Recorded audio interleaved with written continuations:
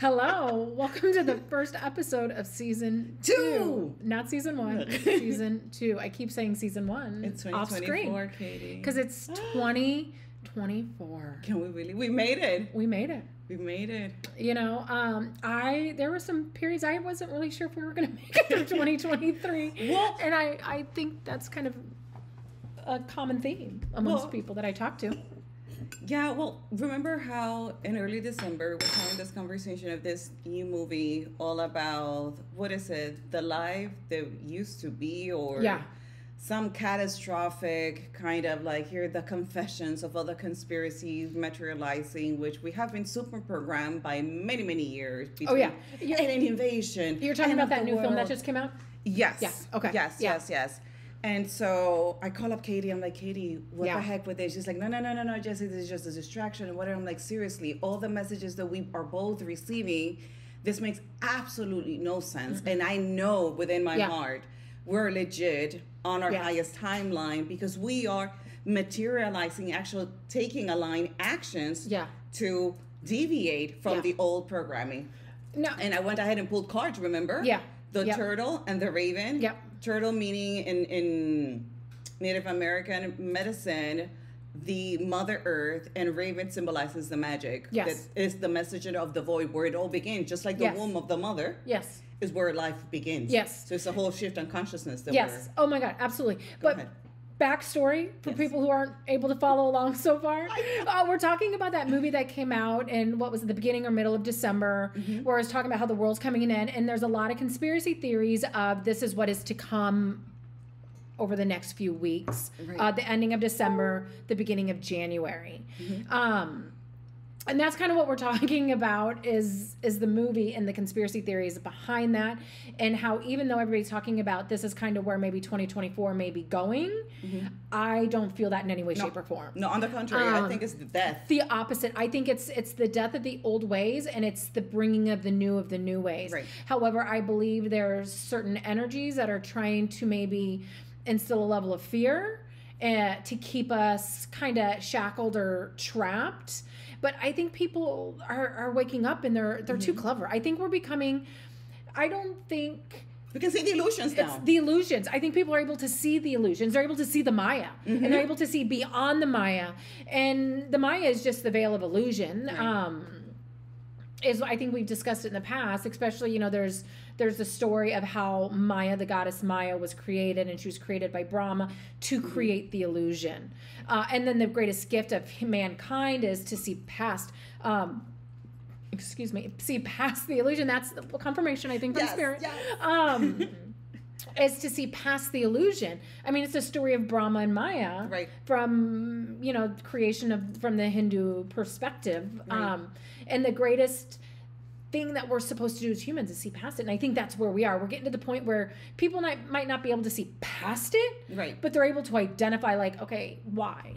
Right. Why? Right. Right. And I think happening? That now 2024, bringing it back to the children, they are seen much more clear. And even us as parents, this last few weeks, it has been all about seeing the illusion. And I think that's what's materializing now in the physical world, that we are now visibly seen. Yeah. Seen. Before, people used to believe, I have to see it to believe it. Now people are trusting that they can, what they know within them, now it projects outwards, because that's how co-creation happens. Yeah.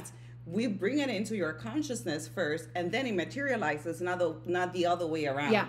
And now the coin is being flipped, where we can now see the illusions and take actionable steps away from the old paradigm that kept us stuck. Yes. And I don't know if we're being redundant throughout the whole first season, but I really want to motivate everybody and know that, encourage, give them like that boost of confidence that we are materializing by spreading this conversation, by sharing podcasts like this. Well, I don't think you can be too redundant on this, simply because I always tell my children that a massive red flag for me personally are people who want the conversation over very quickly and don't want you asking why.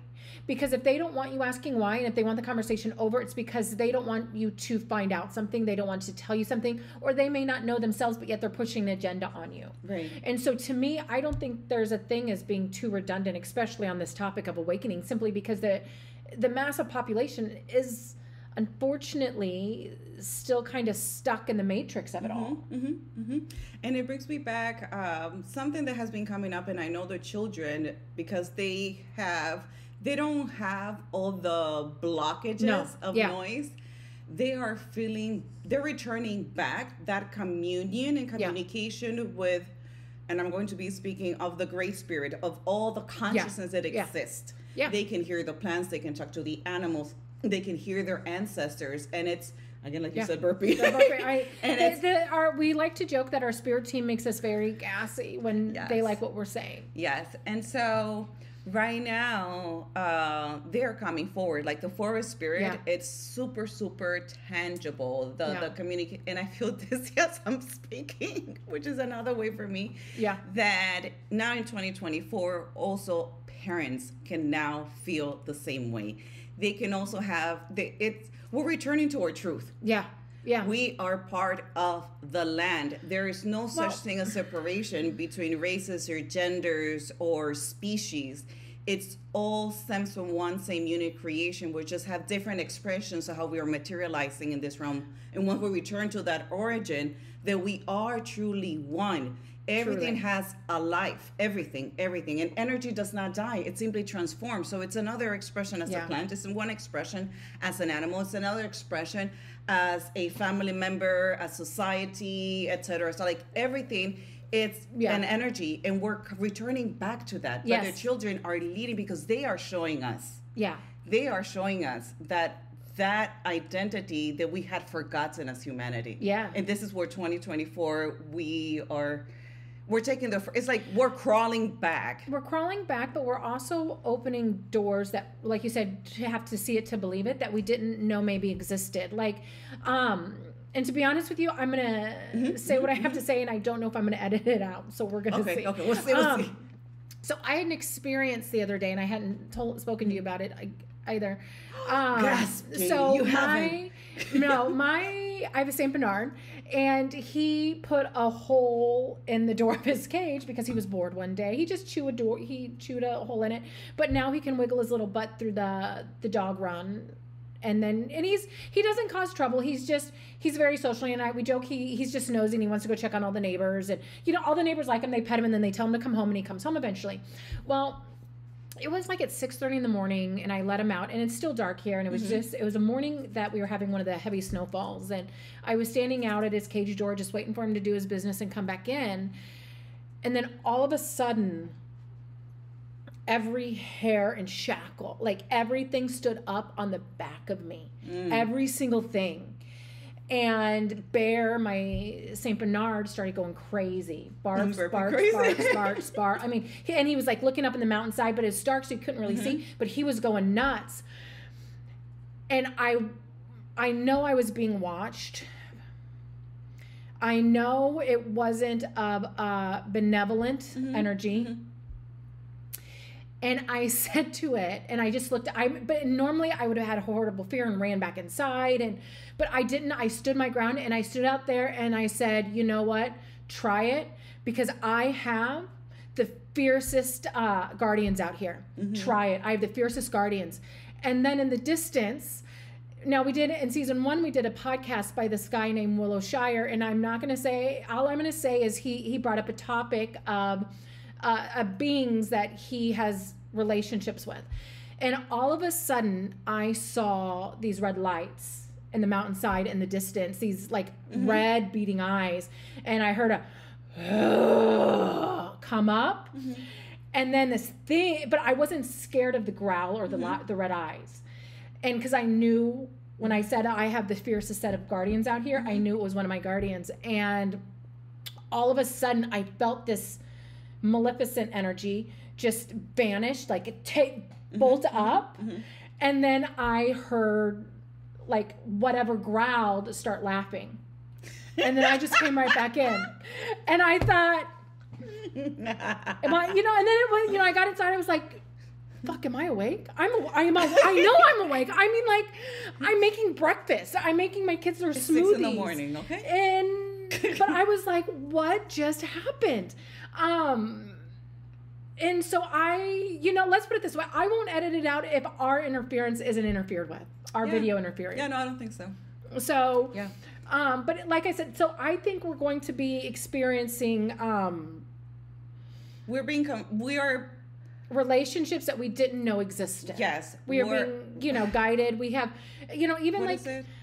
The word, we're going to be confronting our biggest fears because now we are ready to go ahead and see it for what it is. And while we ignore it, that's when it can hold power, because fear stems from lack of knowledge.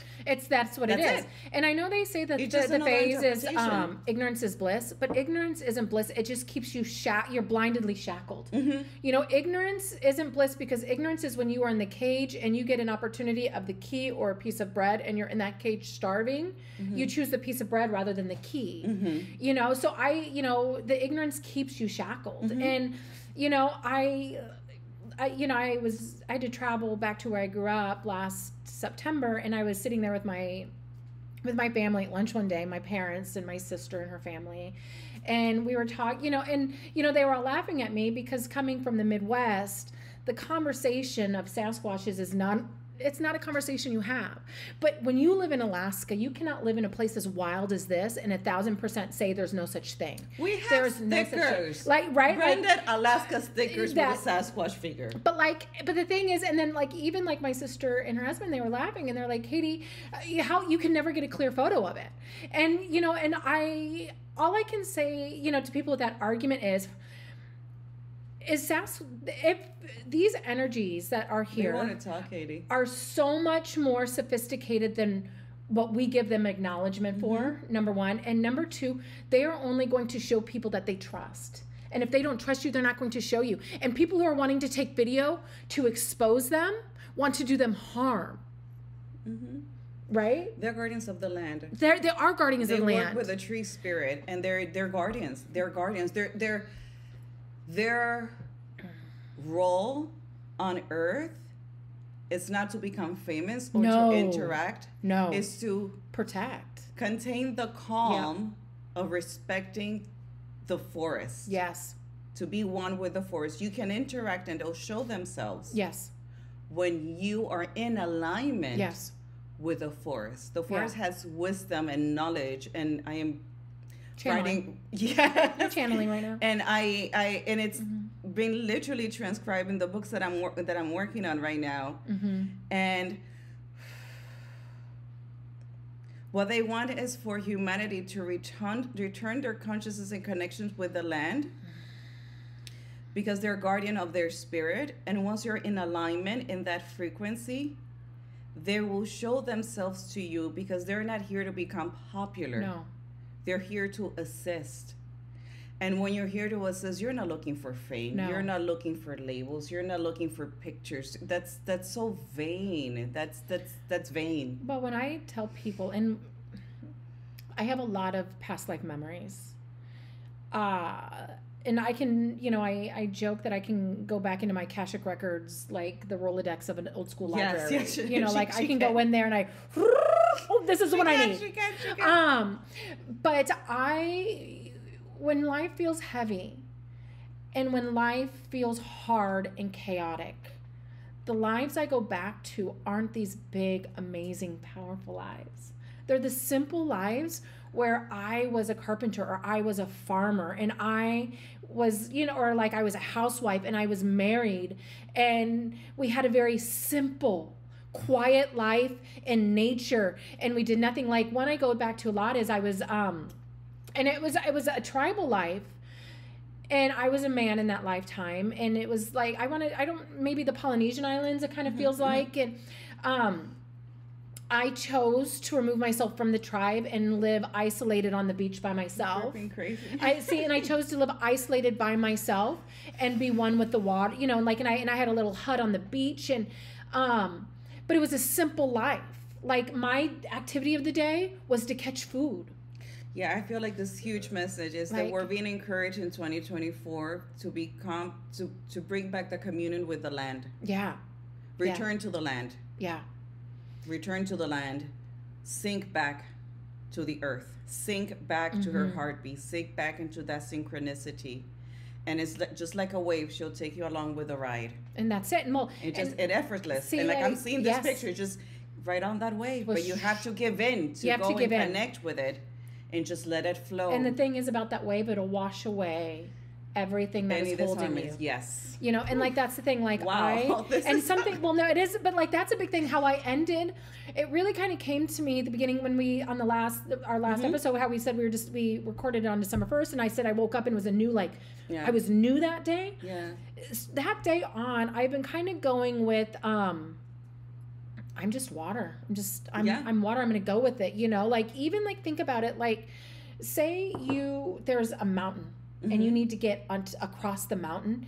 You can like how every other way it's going to be, if you climb it, if you, whatever, it's going to be a struggle. But if you choose to be water and just flow and kind of go into the nicks and the crannies to get to the other side of that mountain, I don't know, like water right now, I'm really being affected, and it might be because I'm Cancer and I have a new moon in Cancer, you know, like we just had the new moon in Cancer, you know, so that it's a big moon for me, because that was at the end of December coming up. And so I'm really feeling my Cancer, my water energy in me that I was born with. I don't know what, but I'm really feeling the water and the connection to like the element and like, just like, and so whenever, even the kids, I would like, just be water. Just go with it. We're just going with it. We're just going with it. Well, that brings me back how in the native teaching, they see the land as the turtle, which coexists in both the water and the land.